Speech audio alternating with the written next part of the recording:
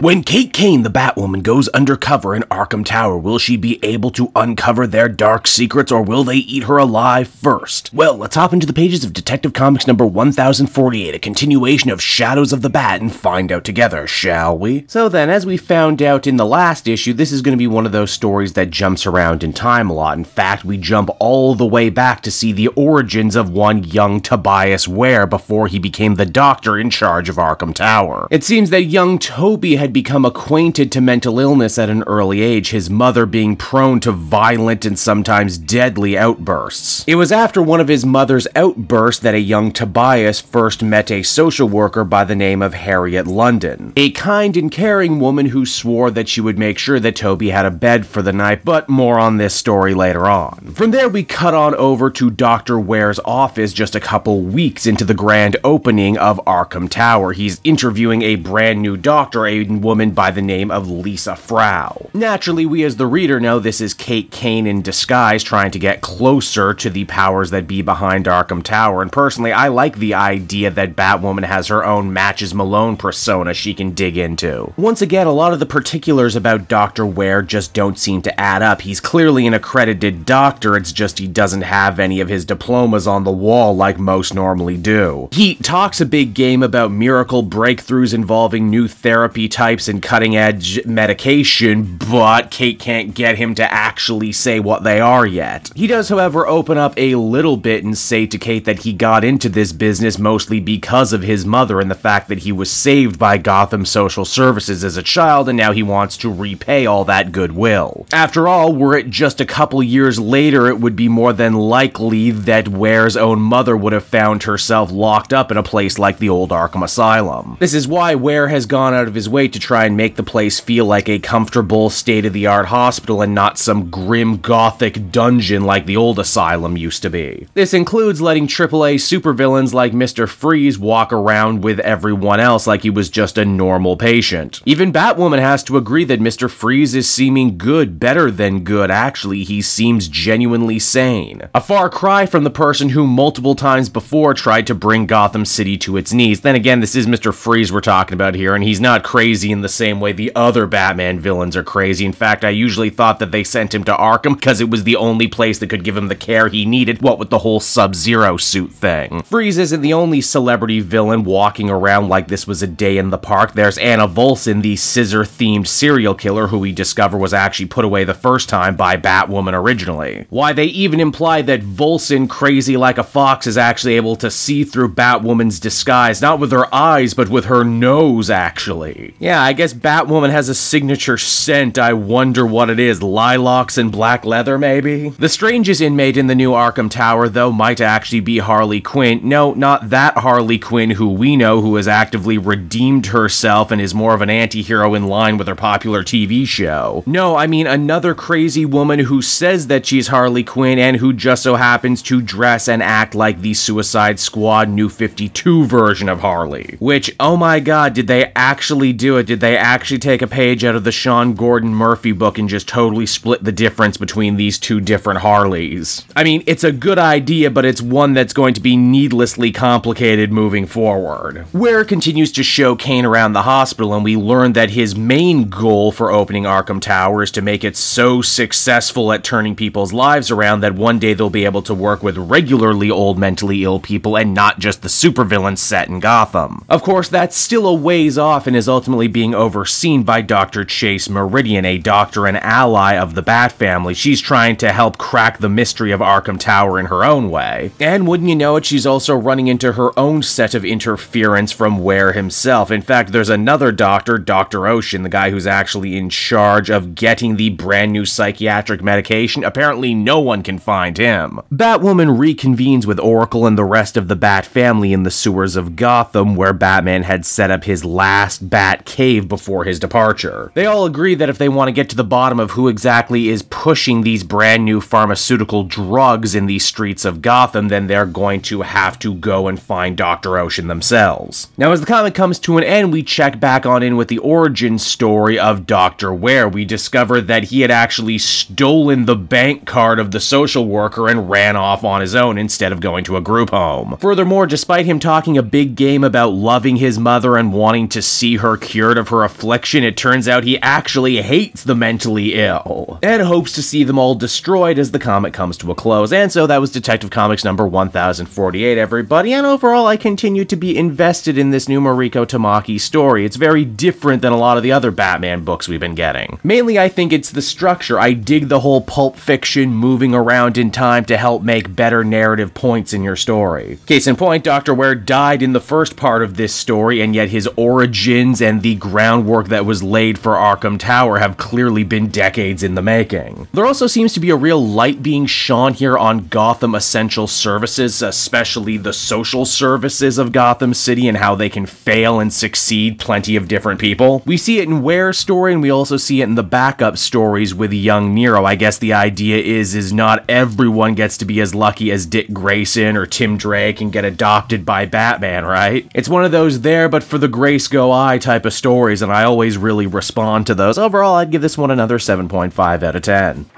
Hey there everyone, it's your pal Cape Joel again, and if you're seeing my face right now, that means you watched to the end of the video, and I'll always be grateful for that. Retention helps in this crazy YouTube game, and so does becoming a patron. If you head on down to the description, you can find a link to my Patreon page. Recently just redid all the tiers, a lot of cool stuff offering up there, exclusive commentaries, exclusive polls, behind the scenes concept art for Capes and Quest. That's the brand new D&D show I've started soon. Never been a better time to become a patron. You can become a patron for as little as $1 a month and help the channel grow and, help me continue to deliver content like what you just saw. So I want to thank you all, and I will see you again next time. Bye-bye.